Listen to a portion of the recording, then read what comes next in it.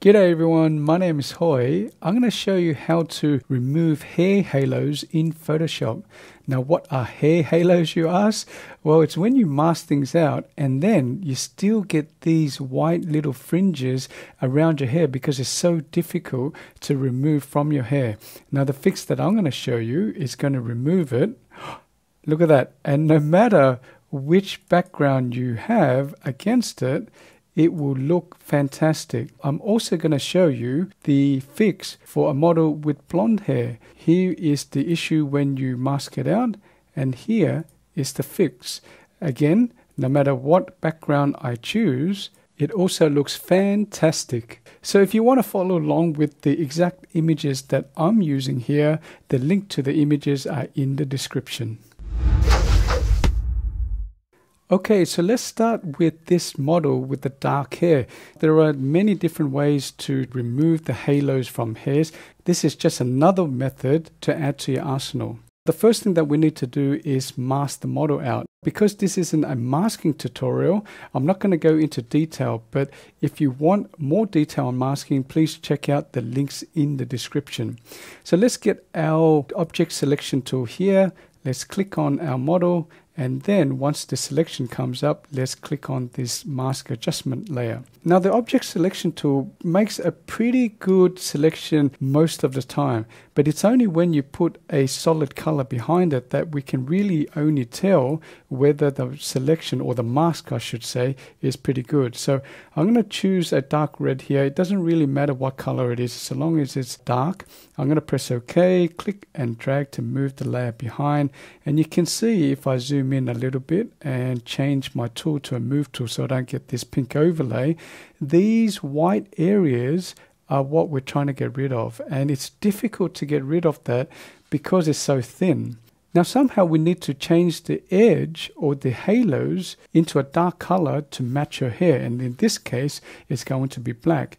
Now we can do that using blend mode, so let's click on this layer here, but before we move on, let's be a little bit tidy and organized and rename our layer. Let's double click on that and type something like model, and now we can change our blend modes.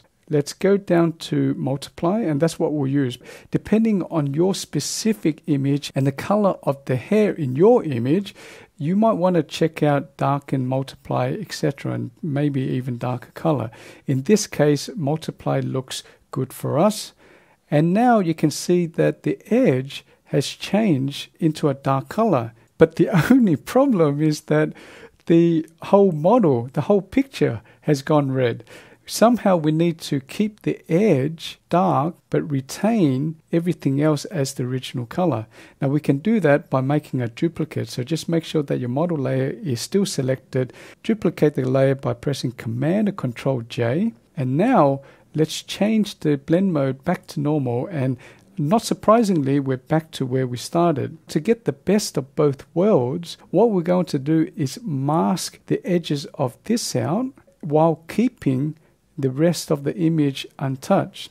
Because there is a already intricate mask on my normal blend mode layer here, I don't want to disturb that. So what I'm going to do is make another mask by grouping it with itself. So with this layer selected, let's press Command or Control G.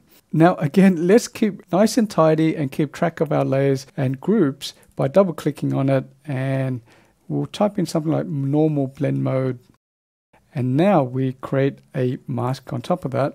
And what we want to do is just mask out these areas that we want the fringe to disappear. So let's grab our brush, B on the keyboard, and let's just dial down our flow to something really small, maybe it's 15. And the reason why we want to do that is we want to make incremental changes so you don't see a big step change when you finish your masking.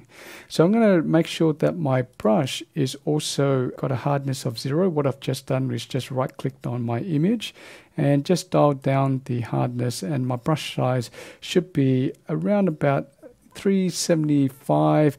It basically is big enough to catch the edge here. Once I'm okay with that, just click outside of it, and now I'm just slowly going to paint away the edge of the halos, where the halos are. Now I don't want to go all the way in, so you got to be a little bit careful about where you mask out.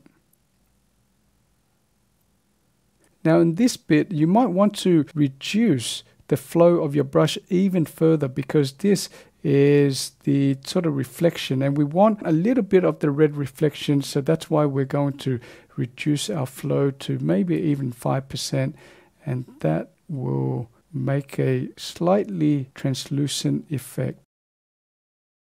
Now if you've done too much masking out in certain areas, you can always mask it back in by flipping the color of your mask from black to white.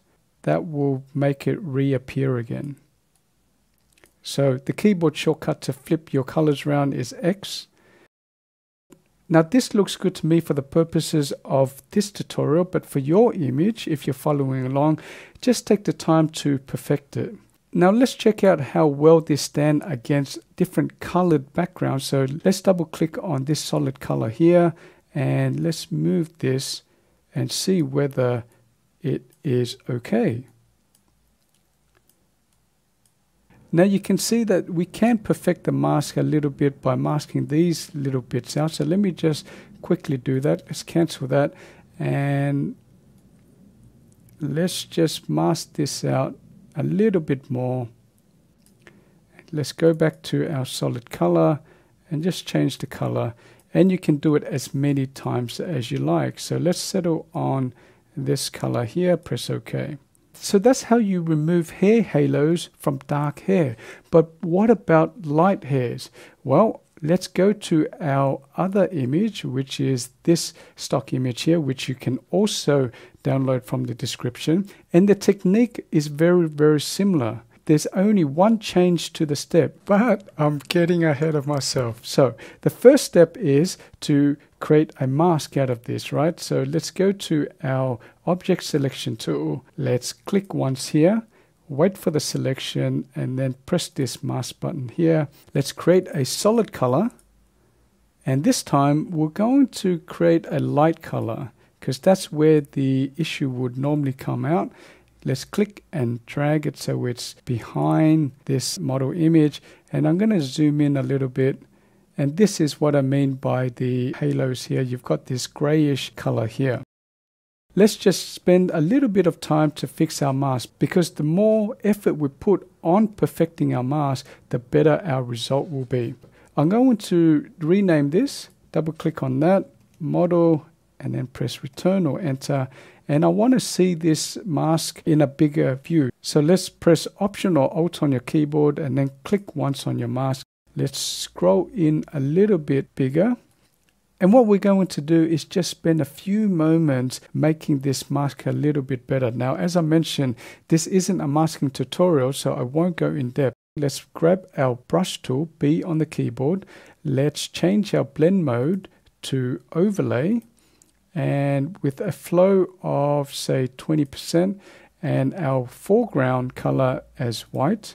Make sure that our mask is selected. I'm just going to paint this in. And the reason why I'm using the overlay blend mode is that it will only color in white areas that are closer to white and will leave the dark areas. If you use the normal brush, regardless of what color it is, if you use the white brush, it's going to change everything to white. Whether it's white or black or gray, it's going to make visible everything that you paint on. So something like this is okay for our purposes. And let's switch back to our image view, Option or Alt on the keyboard, and then just click on your mask. And you can see a little bit better the problem that we have here. Unlike this image here, where we needed to change the layer into a multiply blend mode to make things darker, because this model's hair is lighter, we need not the multiply blend mode, but a blend mode that makes things lighter. What we're going to do is change the blend mode from normal to screen. You can see again, it's changed the whole thing into a lighter image. Just zoom out of that. And the same thing as before, we want to keep elements of this layer, but keep elements of the original layer. let's make a duplicate of this layer, Command or Control J, and let's change this blend mode to normal. And now we're going to make a group out of this. So Command or Control G, and let's double click on that, normal blend mode. And now we're just going to brush all these out like before. Now, before we do that, we got to remember to change your blend mode from overlay to normal. And that's really important, because if you don't change it, the next step's not going to work. So let's change our flow to something around 20% and make sure our foreground color is black. Now let's zoom in a little bit so we can see what we're doing, and we will just start to paint this in. Now that it's done, you can always reduce the opacity if it's too bright by just clicking and dragging on this here. Or if it's not bright enough for whatever reason, you can always duplicate that layer by pressing Command or Control J, and that will make it increasingly light. So that's not what I wanted, so let's undo that a few times. And I'm happy with that. Now let's just check how this goes on different colored backgrounds. So let's double click on this solid color here, and let's change it to, well, let's just move this out the way, and let's just check. And look at that. It looks amazing, doesn't it? And that's how you can remove hair halos from models with dark hair and models with light hair. Now, if you learned something new, or if you enjoy this video, let me know about it by commenting, liking, or subscribing. Better still, hit the bell icon so you can get notified for when my next video is out.